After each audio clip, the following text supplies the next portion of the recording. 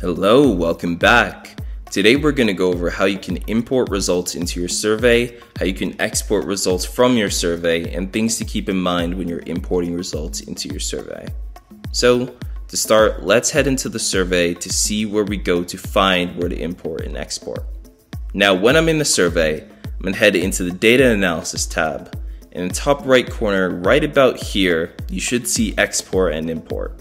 And if you click on that to export data and get it out of your survey, just going to click export data, choose the file type you want, download. And depending on how much data you have, it'll take a little bit of time or a lot of time. In my case, I have virtually no data, only 16 responses, so it didn't take too much time at all. Now let's open this guy up and see what it looks like. So I exported to this CSV file. So I have things like start date, end date, status, basically everything I see in the data analysis tab pops up in here. And it looks good, looks great. And now what I'm going to do is I'm going to import this back into the survey so you have an idea of what that looks like. So we're going to exit out of this, close, then we're going to import this data back in.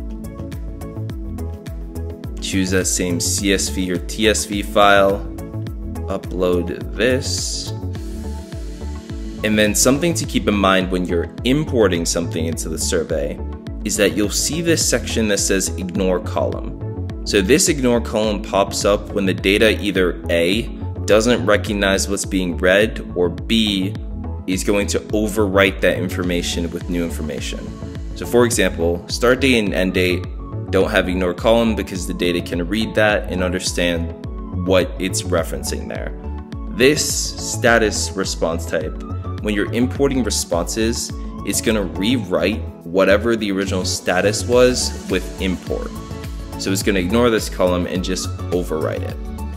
And then same thing with these guys, this recorded date will change to the date of import. So it just overwrite all these guys, so ignoring this column along with response IDs. And then things like scores don't get saved on imports, so these columns are ignored.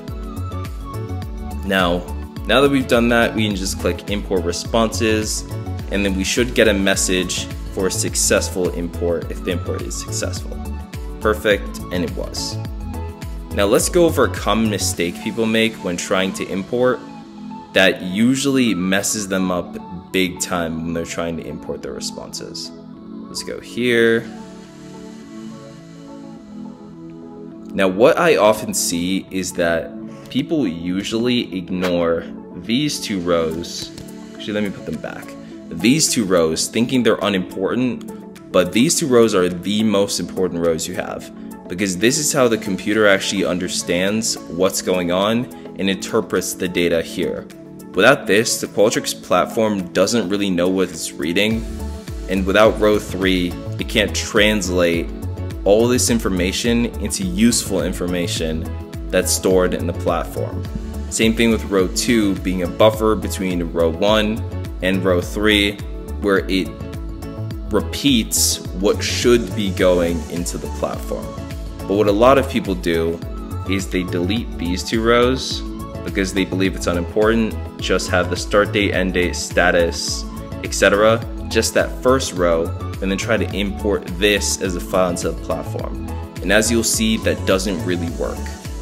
So let me move myself over here and let's import this. So export to CSV, let's call it test1.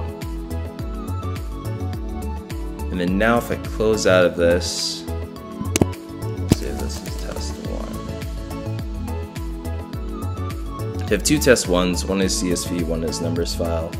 And then I'm going to import the test1 that's a CSV without the rows. And then you'll see that Qualtrics doesn't know what to read here. Without that third row, it doesn't even know what to read into Qualtrics. It can't even recognize any of the text and any of the data. And this is something a lot of people run into, where they select the file, they think it looks good, and they try to import it, and then nothing gets imported.